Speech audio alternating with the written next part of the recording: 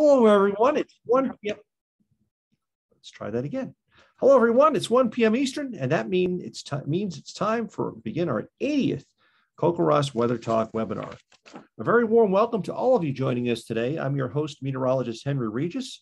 Running the technical side of our program is our very own Noah Newman. We're coming to you live from what is ice cold Fort Collins, Colorado here today. For those of you who are unable to join us for our live broadcast, we are recording today's talk, and it will be available later this week on our website. All of our Weather Talk webinars are sponsored by the generous donations from listeners just like you. Well, today's webinar will answer a question that many of you might have been wondering about. Can snow fall when temperatures are above freezing? You know, I've seen it snow here when it's in the 40s in Fort Collins, so this is an interesting question. We'll also learn about that and other intriguing weather phenomena, including mountain rain and snow, which is a citizen science program similar to CoCoRaHS. We'll talk more about that. We're really happy to have with us as our guest today, Meghan Collins. She's the Education Program Manager at the Desert Research Institute in Reno, Nevada. Meghan originally is from the Buffalo, New York area. She received her undergraduate degree from McGill University in Montreal and a master's from the University of Victoria in New Zealand, both of these in environmental science and with an emphasis in communication and policy. There are two dimensions to Meghan's work. The first is to translate the results of DRI science outwardly, and the second is to create ways to involve people in DRI science. Meghan's work is synergistic with scientists in many fields, and she looks for ways to elevate science and engage students and community members meaningfully in their work through internships, citizen science, and other immersive experiences. Her education and professional experience are interdisciplinary. She enjoys teaching at the community college level and is passionate about fostering a stronger culture of mentorship at her research institution. In her off time, Meghan likes to participate in social dance. She likes to hike and enjoys many other outdoor activities. Well, let's give a big CoCoRaHS welcome to Meghan Collins. Meghan, it's great to have you with us today. Thank you so much, Henry. Hello. So as we start off, I usually pose this question to all of our guests, and that is, how did you become interested in weather? Maybe give us a little background on that. I love this question, Henry. One of my earliest memories was actually a first snowfall in the Buffalo, New York area. Many of you probably have memories of being a kid and experiencing the magic of a first snowfall of the season. This particular memory involved getting outfitted in a snowsuit, probably not unlike the one in the Christmas Story where the kid is walking around like a starfish, and cobbling together a snowman with my parents that was full of grass and dirt, but feeling so proud that we did that.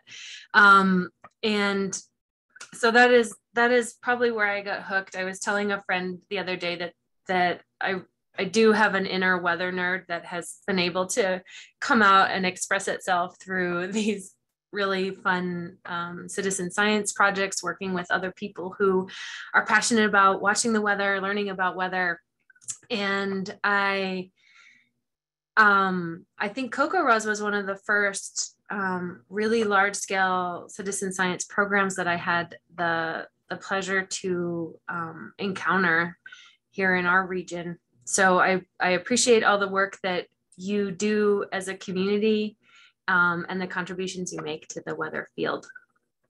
Before I go any further, I will share that my background, like Henry said, is broad environmental science, and I specialize in science communication and do a lot to further education as part of the science community. And so I come at this this talk with that experience. Well, thanks, Meghan. That's great. So if you want to go ahead and share your screen, I think there's the buttons on there somewhere. We can begin. There we go. And we'll catch up with you at the end, and then we'll have some questions from our audience for you. Thanks. Fantastic. Thank you so much.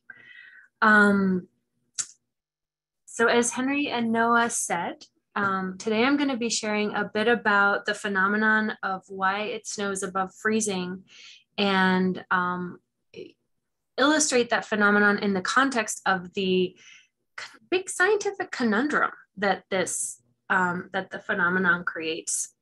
And we are trying to address this phenomenon with mountain rain or snow, bringing scientists and weather watchers together to answer the question.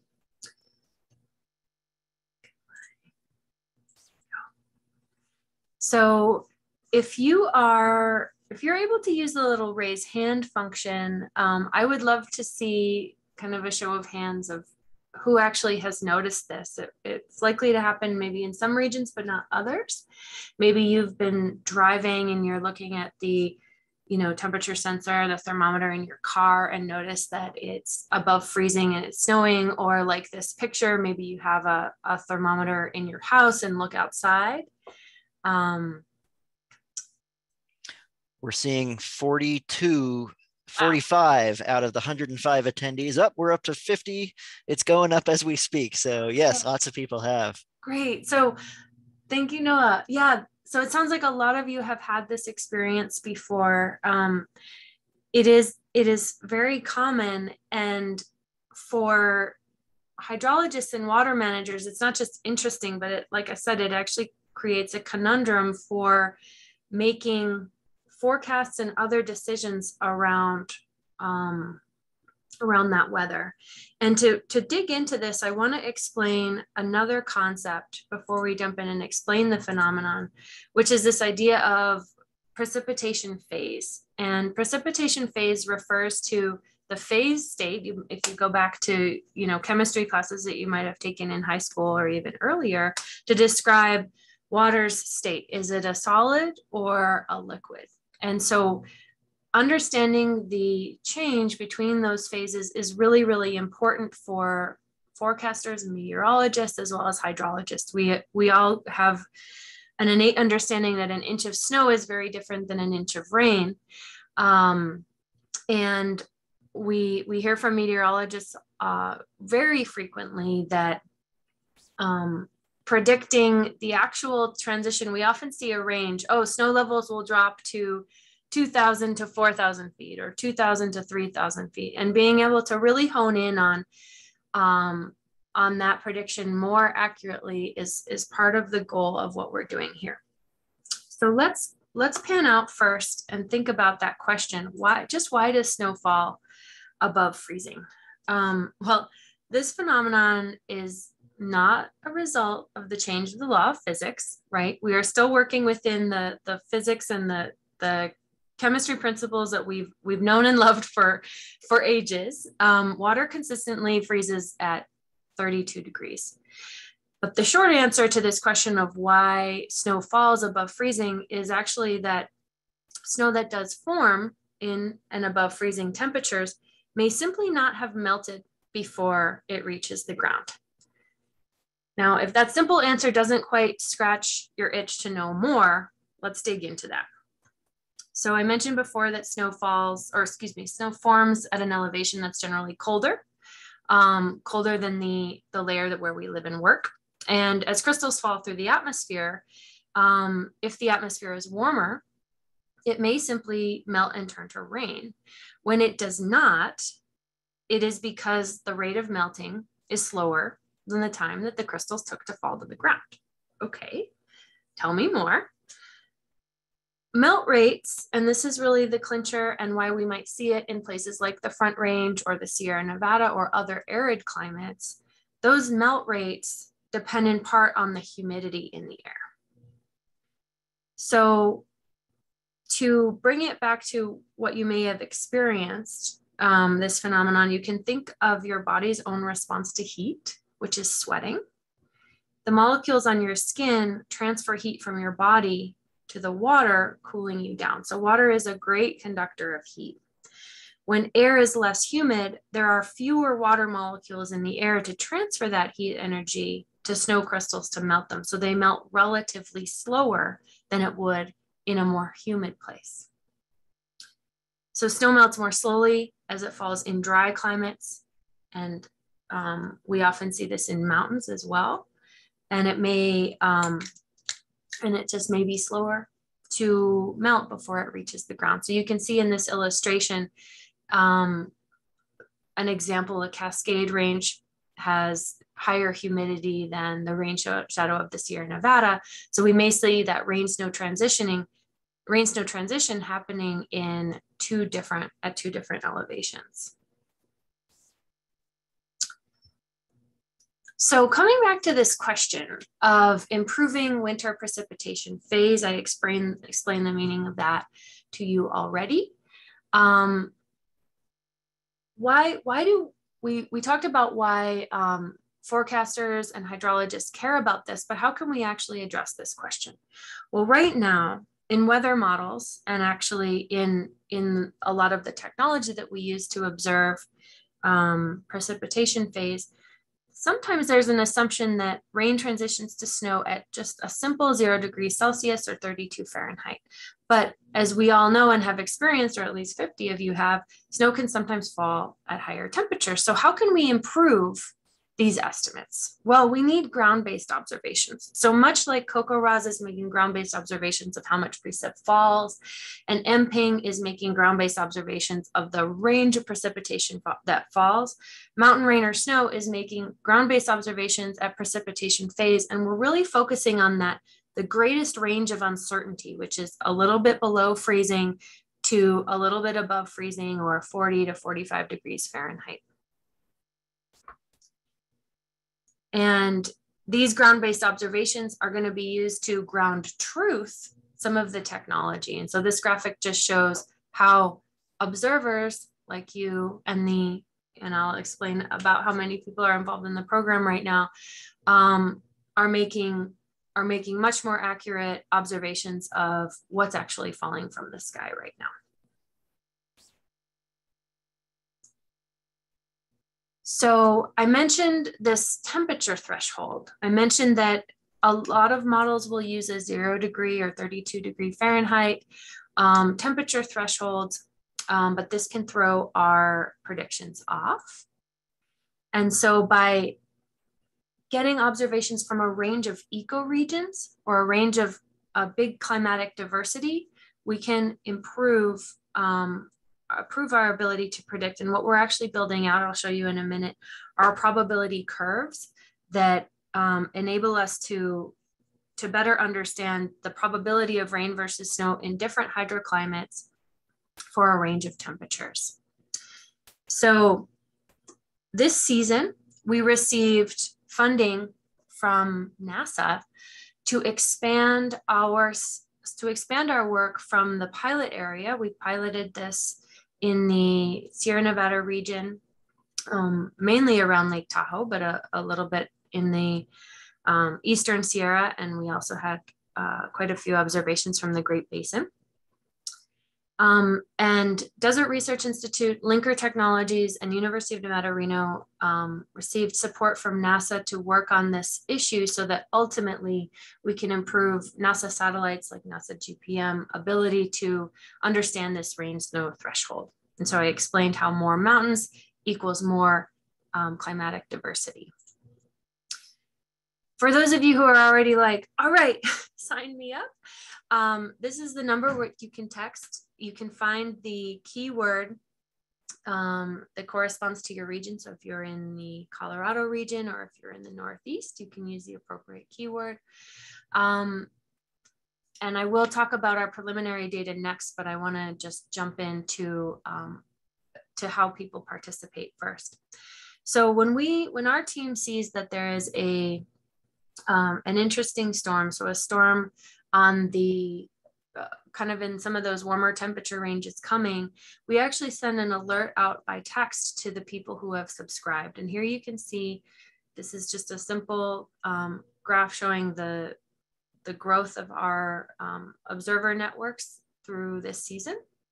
And so for each observer network, let's say that in the Lake Tahoe region, we know there's a warm atmospheric river coming, and we're likely to see rain transitioning to snow sometime this afternoon. So I would send out a little alert to our Sierra Nevada list and just requesting that people keep their eyes on the sky with us this afternoon and evening. When people see rain, snow, or mixed precipitation falling, they then can open a web app and simply respond to the question, what is falling from the sky right now? So they'll send us an observation of whether it's rain, snow, or mixed precipitation. If you've ever looked at something falling from the sky and you have to think about it for a second, it might be mixed precipitation. Mixed precipitation sometimes looks like a little bit crystallized rain or slightly wet slushy snow. And so that is, so our large network of observers, there's about 800 right now, are answering that simple question, what is falling from the sky right now? When they do answer that question, we get obviously a timestamp for when they sent us that observation, as well as a geotag. So their phone will send the location along with their answer to that question to our database, and that enables us to populate maps like the one that I showed you earlier. So what are we doing? What have we seen so far this season? Well, one of the interesting things that we saw going from the fall into the winter is that we actually had a larger amount of rain kind of heading into December, which probably isn't a surprise for many of you, given that you know, that's still not a time of year that it snows. And then into December and January, snow quickly surpassed rain and mixed precip. At the time of this presentation, we've got snow outnumbering rainfall by about 2.4 to 1. Let's talk next about those the validation of the GPM satellites. So how is this work ultimately helping to improve estimates of precipitation phase? Well, all of the citizen science data is going to be validating some NASA products or NASA observations of rain and snow, ultimately improving the accuracy of these satellite estimates. That's why NASA's backing the project. And we're also using, in addition to satellite estimates of rain versus snow, we are also using satellite-derived probability of snowfall by air temperature. And here you can see where the GPM success rate differs from our ground-based observations here. So this is just temperature from a little colder than -5 Celsius all the way up to a little over 10 degrees Celsius. And the GPM performance. So up to certain temperatures, they're very similar. And then there's this divergence between their success rate and what we're seeing on the ground. So that's why ground-based observations are just so important.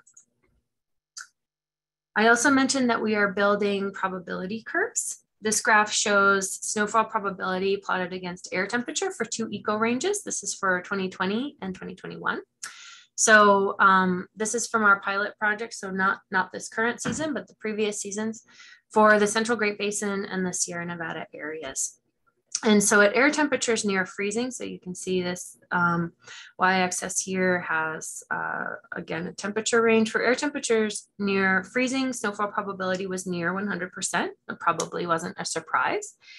And as we got warmer, snowfall probability declined with increasing air temperature falling to 0. So this is probability on the y-axis falling to 0 at about 10 degrees Celsius. What this gray dashed line indicates is the line that corresponds to 50% snowfall probability. So at about 4.2 degrees Celsius, we see that there's about a 50% probability of snow in the Sierra Nevada, which is much, much warmer than the current default value that's used in some land surface models. What we really appreciated about the pilot season, so 2020 and 2021, is that the majority of the precipitation phase reports that were provided by our observers actually fell in the rain snow temperature range of the highest uncertainty. So we were really thrilled to be able to get this valuable information that's ultimately going to help us improve rain snow estimations. Megan, if I could just interrupt real quickly, so some of our observers may not be familiar with the Celsius scale. Could you kind of convert those just off the top of your head into Fahrenheit? Because I think that's what a lot of folks might be more familiar with. Absolutely. So we're all aware that 0 degrees Celsius is 32 Fahrenheit. And I'm actually going to open a little temperature converter so I do not mislead you really quickly. So let's go. So we already know that 0 and 32, 0 degrees Fahrenheit is 32 Celsius. I mentioned that 4.2 degrees Celsius was that 50% probability boundary, and that's about 39.6 degrees Fahrenheit. So in the Sierra Nevada where we are, there's a 50% chance of rain and a 50% chance of snow at 39.6 degrees Fahrenheit, which is, it might strike you as high, but that's because we're in such an arid region. I mentioned that the probability of snow was all the way down at 0 at 10 degrees Celsius. That's 50 degrees Fahrenheit. So that's kind of the range where the probability of rain is higher than snow. And the difference between these two curves is the Sierra Nevada is much higher elevation than in many places than the Central Great Basin and Range, but there's also a lot of elevation variability in both of those areas. So thank you, Henry, for pausing me. I will try to translate as well as I can throughout.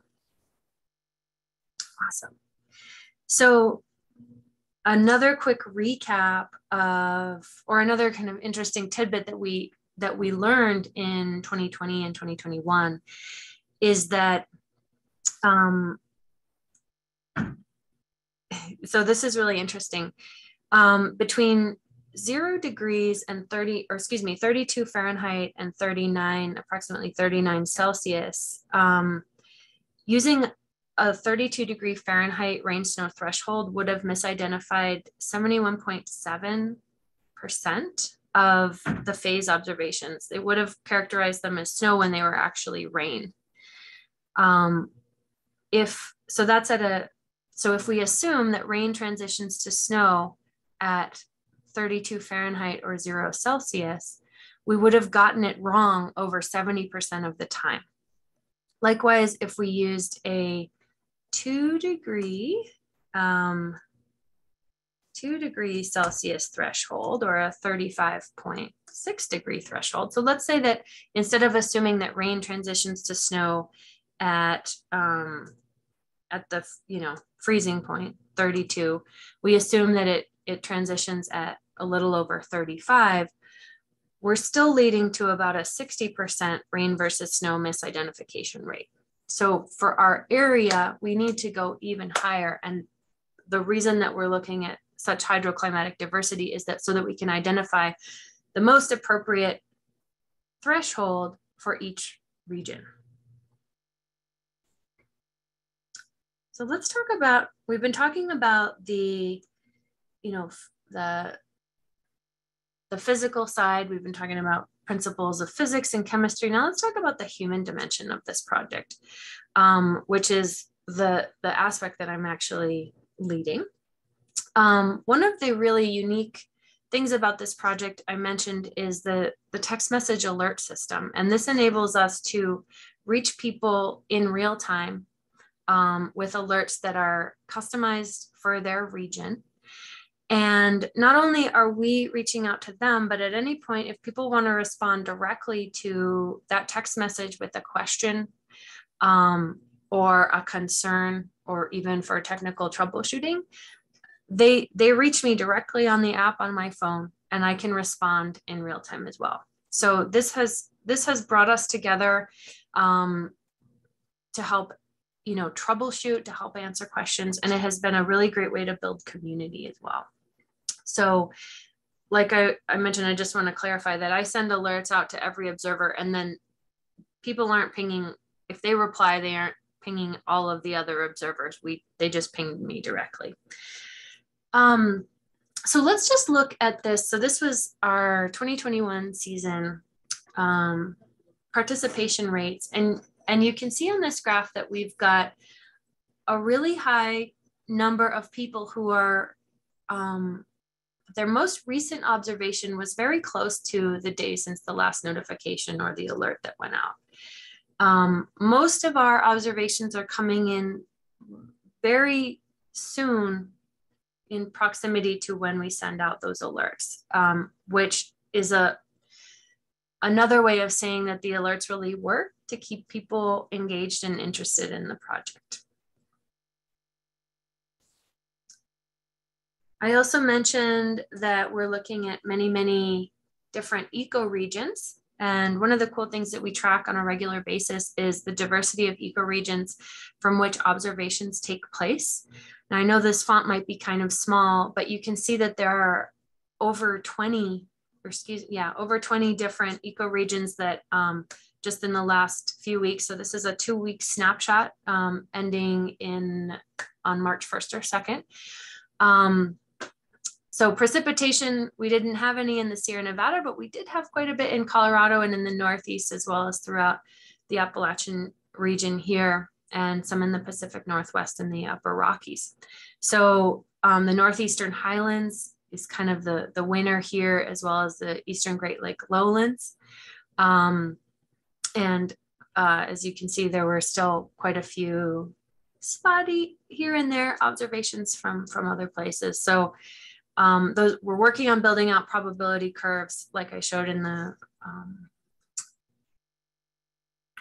previous graphs, for many different ecoregions.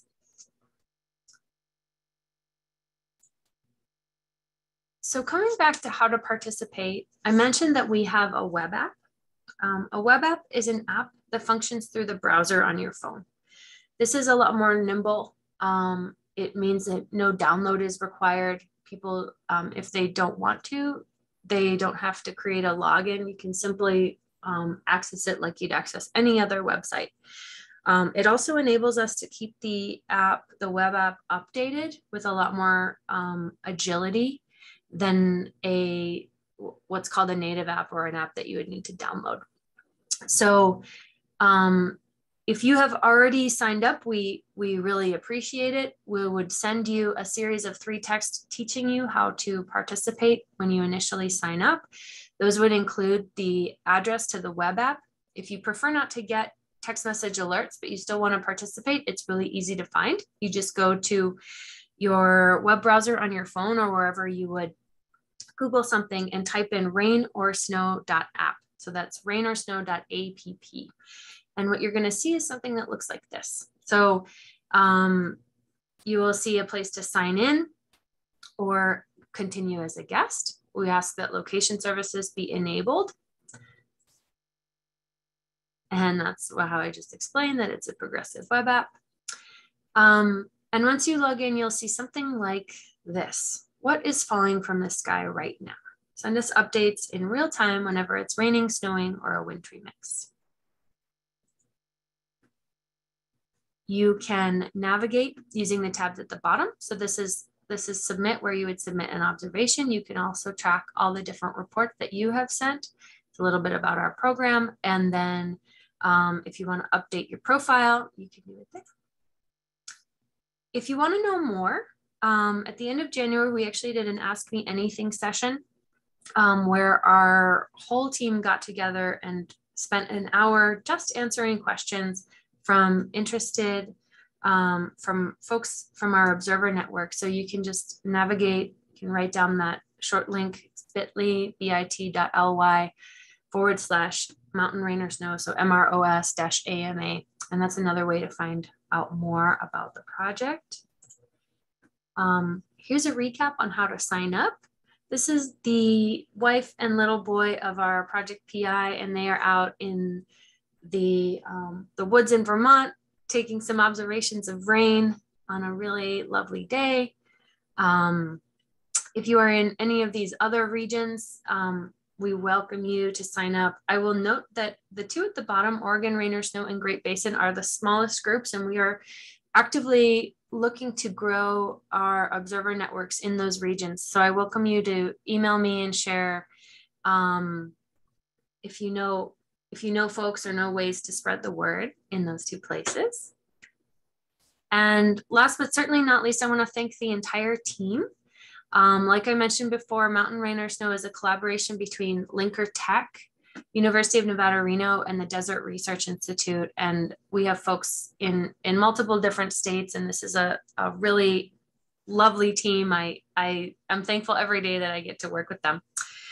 And at that point, I am happy to take questions.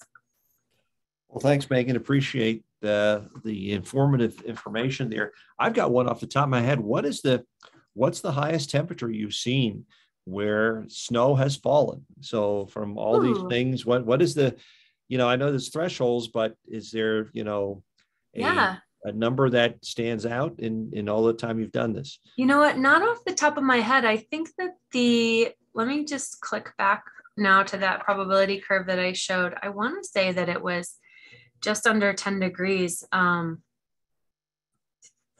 I want to say that it was close to, I'm going to use my little converter here again, close to 8 or 9 Celsius.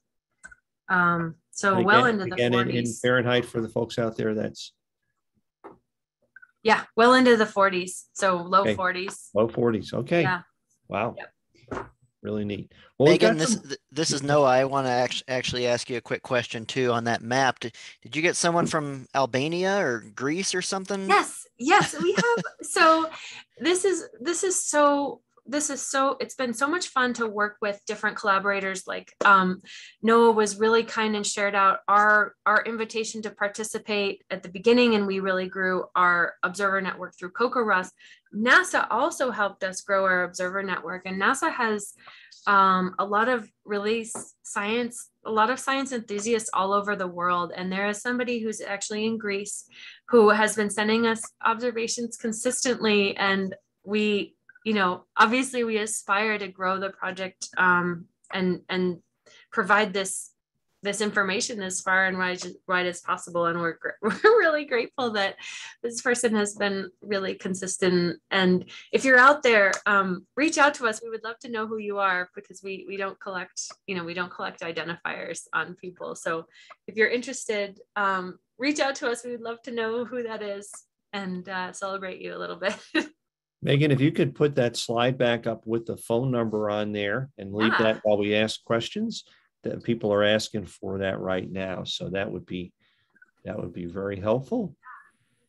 In fact, I signed up while you were doing it and I already got a text back. So yes, it worked pretty quickly. That's great. There we go. So one of the questions I'm getting, a lot of folks have written in and wanted to know, what about my state? So here's New Mexico, here's Ohio, here's Washington State, here's others. And if they're not in these regions, can they participate, or will they be able to in the future? That is a great question. I'm really glad that you all asked that. So as you can see, these keywords do target specific ecoregions where we're actively sending out alerts. This is because for the size of our team right now, this is what we can do in a way that's consistent and accurate. We welcome data from any location anywhere in the world, including across the continental US and all of North America. So for folks who already have their eyes on the sky, you are always welcome from New Mexico, from Ohio, from the Pacific Northwest, from West Virginia. If you are in any of those places, we welcome data from you. We welcome your observations. If NASA decides that they like us, we are going to be able to grow our capacity and expand the number of ecoregions to include the Four Corners area, to include the Rocky Mountains, to include further into the Cascade regions. And I'm blanking on the other region that we've proposed, but we've targeted mountain regions, but we really, I don't want it to be confused that just because we're targeting mountains doesn't mean you have to live on the top of a mountain to be able to subscribe. We need that whole elevation range to improve those, improve our estimates of the rain snow transition. So short answer is you can share data from anywhere. A lot of people will, they'll type in rain or snow.app and then they will bookmark it on their phone. So it's really easy to find in the future. So that's another way. If you're not in a place where alerts are actively being provided, you can just simply bookmark it or even save it, save that Progressive Web App page as an icon on your screen. And so it's really easy. You can tap on that icon the same way you would tap a native app. Great. Could you tell a little bit, you did speak quickly to this, but could you, one of our observers wants to know how is this different from NPing? So Yeah. NPing looks for certain things. What's the difference between you guys? Yeah, that's a really great question. So similarities between NPing and mountain rain or snow are that we are both observing different types of precipitation, and we are doing that using ground-based observation. The differences are in that mountain rain or snow is specifically targeting this one question: how do we improve the rain snow transition? And we are ultimately, NPing is working through NOAA to improve forecasting through NOAA's channels and the models that they use. And we are working to improve the models and the technology that NASA are using. So in the long, big picture scheme of things, we are working towards similar goals through different channels, trying to make a more kind of comprehensive approach on that. And we value the contribution that citizen scientists make across all projects. So we fully support NPing and CoCoRaHS and all of the community snow observations, all the winter related observers out there who are helping scientists and really moving the needle on these big questions. Yeah, we've got a couple observers here. There's a person, Larry in Chicago, says that it's snowing there at 35 degrees right now. And here's Alex is in central Pennsylvania. They got 1 inch of snow yesterday with an air temperature of 48 degrees. So, wow. Yep, that's pretty good. We're seeing that. Ann wants to know, and again, you may have given a number out, but is there a different text number for a region outside of the areas you're looking at here? So is this the same? So say somebody lives in Canada. How do they, when they text, what do they write into what's the keyword that goes into there for those outside these regions? Great question. Thank you for asking. So right now we have this is a toll-free number that is US based. It's the same toll-free, same number for any of the ecoregions or the keywords that we have here. I have not actually inquired as to whether folks in Canada or Mexico could send a text toll-free to this number. That is a great question. We currently do not have ecoregions in Canada. Like I mentioned, we welcome your observations. We don't have active alerts going out to those regions. And if you provide your email, I would be very happy to look into the question of, can folks in Canada text this number at, toll free, the same as you would from a US state. And some folks are asking about when they sign up via the text, they will get a link. I noticed on mine to get the app. So that's what you use for the program is the app. So just for you guys typing those questions in there, they will definitely send you the information on the app. Yes, okay. I'm gonna put it in a few more right questions here. And Jackie was wondering, can satellites distinguish between rain, snow, and virga? They get a lot of virga in New Mexico, and it doesn't reach the ground. But that's a good question. Any information on that? I do not know the answer to that question. Henry, do you know? I don't. We can follow up with you. Maybe we can follow up with that and get back to you, Jackie, on that one. Is virga the same as rime? No, virga basically is the precipitation that evaporates before it reaches the ground. If you're ever watching a cloud You'll see it come over. It looks like it's raining, and especially here in the West, we see a lot of that. And then it never quite reaches the ground. So it evaporates as it falls. Yeah, that's a great question. I'm interested. I'm also really curious. Thank you for asking that. We'll look at that and get back to you. And then Marty was wondering about with frost, he noticed a similar phenomenon that involves the formation of crystals rather than melting of them. Does it similarly relate to the humidity and elevation as far as frost goes? And you may not know some of these, the answers to some of these, and we can always follow up with the viewers on those. Yeah, I think I filed it away somewhere in my little mental file that sublimation happens more readily at lower humidity. Is that right, Henry? I'm sorry, I'm reading the next question. I didn't hear what you said. I'm sorry. So is it correct that sublimation happens more readily in lower humidity as well? Is that what he's asking? It should. Yeah, it should. That's right. Yeah, I think I'd encountered that, but yeah, happy to look into that one more as well. Okay, and if you could put the map back up with the regions, specifically, the person was interested in the Great Basin. Sure. Right.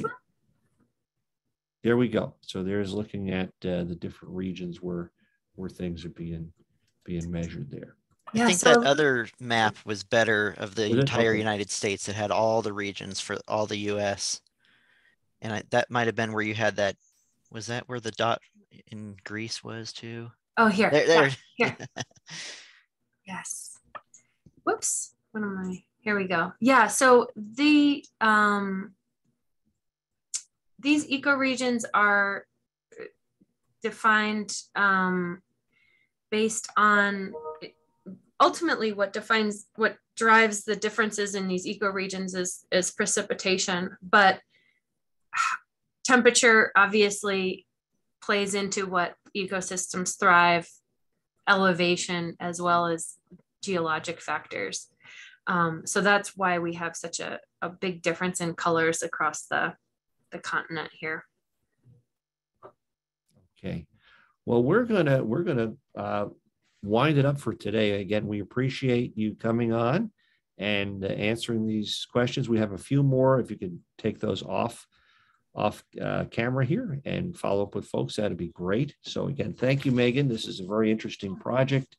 We're looking forward to seeing some of the results from it as well. So Henry, real quick here, this is Noah. For those of you who did not get your questions answered, please fill that out on the survey afterwards, and that will be the best way for Megan to be able to get back to you. We've sometimes lost the chat or the question and answer logs through Zoom, so it's much better to relay your unanswered question on the follow-up survey right as we end the webinar. Thanks, Noah. Appreciate that. Well, again, thank you, Megan. Appreciate you being with us today. As we close out today's program, we want to let you know that our next Weather Talk webinar will be taking place on Thursday, May 12th.